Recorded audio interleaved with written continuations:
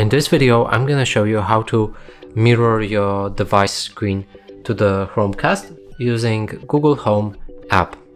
And it also should work on the iPhone device. So in order to do that, we'll need to open our Home app like this. I have my Home app opened, and we need to choose the device that we want to mirror with.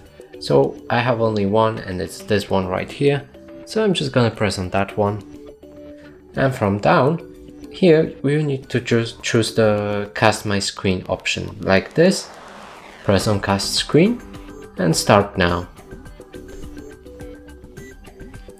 And as you can see, the mirroring just enabled, and I can just browse anything on my phone and it will be visible on the TV. And that's it for this video. Hope you like it. Please consider subscribing to our channel, leave a like and a comment below.